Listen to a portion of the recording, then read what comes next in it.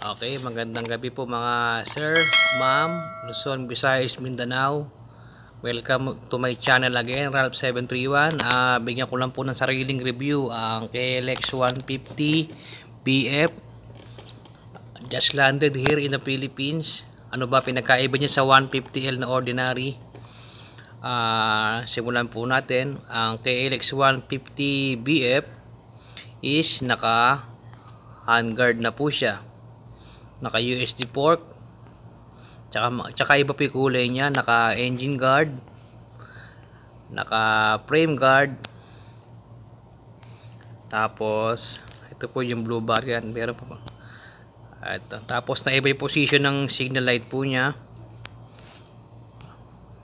yan yung blue bar yan. Tapos naka black rims. Yan po yung handlebar niya, pot bar na, stock niya, sigurado po matibay yan. Pati po yung riser niya, pang pot bar na. And the price is 129k. Hindi na po masama yan ng SRP. Dati ang KLX 150L po na lumabas dito is sa amin was 122,000 pesos. Kung makikita nyo po itong KLX BF, lahat po ng binibili natin sa ordinaryong KLX nakakabit na po sa kanya. Ang kulang na lang po dito is open pipe tsaka po nabi tires, ready to trail na po.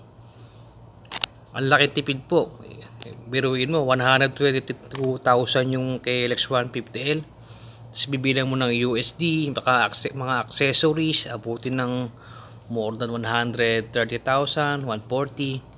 Itong BF stock parts niya yan, tulad ng mga skid plate na yan, frame guard na bibili mo yung isa-isa yan, hand guard, diba, ang laking tipid po.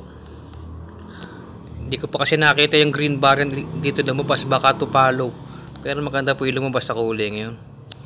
Ayan yung urig po na naka siya, engine guard, black rims, open pipe at nabi tires lang po kulang, ready to trail.